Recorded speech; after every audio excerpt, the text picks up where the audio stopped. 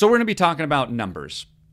Now, what we want to do is we essentially want to create a mathematical equation, a formula, if you will, to growth. If you could come at this from a perspective of guaranteed growth, meaning if you knew how to line up the math to work in your favor, you could guarantee growth. Now, in theory, that's great, but unless you know what the math is and what the answers are, then guaranteeing that is not possible. So we want to put you in a position where growth happens, like by default. It happens with intention, it happens on purpose, and you can set yourself up so that you can't miss. Now, that doesn't mean that you don't make mistakes and you don't do your math wrong from time to time and are looking through the wrong lens, but statistically, it's going to be in your favor to position yourself to win. Not knowing your numbers, and I realize that numbers are, for some of you, something that gets avoided, but